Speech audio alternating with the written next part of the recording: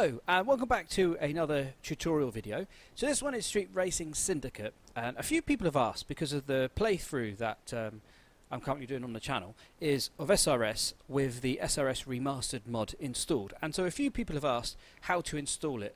It can be a little complicated, but it's not too bad. I mean, I forgot how to do it and I've just ran through it from start to finish again, you know, just to remind myself. So it's not too bad. And so the version I have is from Steam. Look, you can see here. Oh, yes, I recommend it. I'll write that out in a minute. Actually, I should do that. So anyway, so yeah, I bought mine here from Steam because look, it's only $2.39. That's euros. So what's that? I don't know, $3 or so. But it's worth it. I mean, it's worth it because it's just so much fun, especially with the remastered mod installed.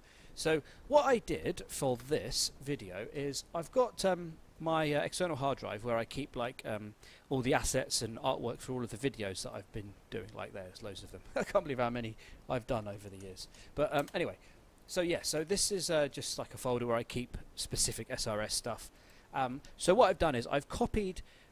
Now this, just imagine that's a vanilla version here, but this is basically the Steam copy of Street Racing Syndicate, and I've just grabbed it, copied it and pasted it here, so we've got something to work on.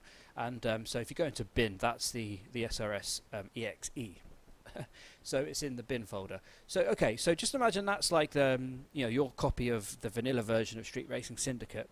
And what we'll do is we'll run through and we'll download everything that we need, and then we'll mod it together, because it gets a little complicated because you have I think TPF files that we have to use umod to mod the textures into the game, but we'll do that together. Okay, so where we'll start is here. The link will be in the description, as it was. The link was also in the sort of the playthrough that I've been doing. So it's sfx.thelazy.games/games/preset/8450. So this is Spartica 12 has kindly put this together for us. Now what we'll do is we'll run through this together. So Darker Nights, more bloom, I think that's anti-aliasing and ambient occlusion, I think that is, and more, it says. So firstly we need to download all this stuff. So we'll first download everything and unzip and put everything sort of together before we start doing all the modding. So the first thing, we'll just download the Windscreen Fix, which is here. We just need to click on this here, the zip folder here. We'll download that. Oh, I hate that, it's just jammed it straight into my downloads folder, so I'll sort that out in a second. Good. So the next thing is the texture pack. The download limit has been exceeded for Yandex disk. So these are the so here, this is the texture file here. Now just for the purpose of the tutorial, I've found the ones that I previously downloaded. So what I'll do is if you want to, for you to download the textures, you'll need to set up a yandex.disk account. So I don't know how technical that is, but I found a copy that I previously downloaded. It shouldn't be too hard. I mean, someone was talking about it here. Oh, go back. Yeah, someone was talking about it here, that they had to set up an account on Yandex. But it shouldn't be too bad. I mean, hopefully you better do that okay. Okay, yeah, so these are the textures that I downloaded previously. I mean, you should be able to download them if you just have to set up a Yandex.disk account and then just close the account after you've downloaded the textures. But I like to put everything in folders so I know what everything is. So I'm going to put, that's textures, so I'll just put that in there. Okay. The next thing will be, here is good umod. So we'll download umod. Oh, it's just it's thrown it straight into the download folder. It's annoying when I hate it when it doesn't give you the option of where you want to save it. I think you can set that up in Google, but anyway, another day. And then lastly, we need to download the Reshader. So I'll download that as well. Yep, and we'll just click download there. Hopefully the guy who's yes, it's downloaded it. Hopefully he'll put the textures here in MediaFire, because it'll be so much easier to download. Okay, good. So I've just fished out these bits from the download folder. So I'll just add some extra folders so we know what's what. So this is the Windscreen Fix. Oh, I'm sorry, I'm just looking over my microphone at the keyboard. So that's the Windscreen Fix. We'll put that there. Then we've got Reshader. So we'll put that there. And then we've got umod. So I just add umod. Oi, small u, get it right. So umod, great. Okay, so what we'll do now, we'll just run through these various parts of the modding that we need to do. The first thing we need to do is the textures, and like I said, I hope you get hold of the textures okay, because when I downloaded my textures, it didn't ask me to set up a Yandex account. So, but anyway, it is what it is. So we'll extract the textures here. So extract, perfect, there, perfect. Okay, we'll just wait for that to finish.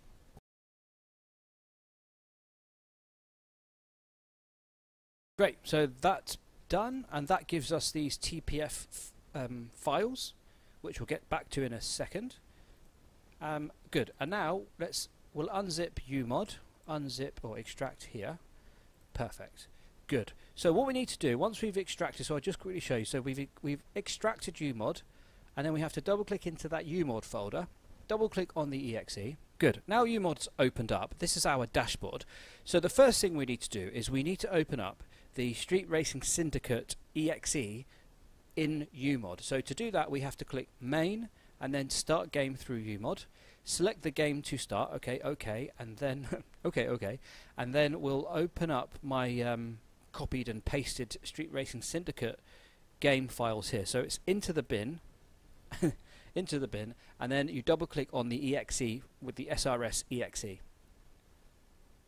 Good. Now, I know when you first look at it, it doesn't really look any different, but now we've got the Street Racing Syndicate game opened up within umod. Alright, so now to mod the textures, what we need to do is the first thing on the white bit down here, just right click and click on support TPF mods. Good. Now that's been, you can see now that's been ticked. We have to do open texture / package. So what we need to do from that is, if you remember where we put our texture, the one that you would have had to probably have logged into Yandex or whatever it's called to download it. That would be, we put in our texture folder here, and we double click into what we extracted earlier. Now we've got 3 TPF files. We'll highlight all of those and then click open. Now hopefully it works. Sometimes it fails on 1 or 2 of them.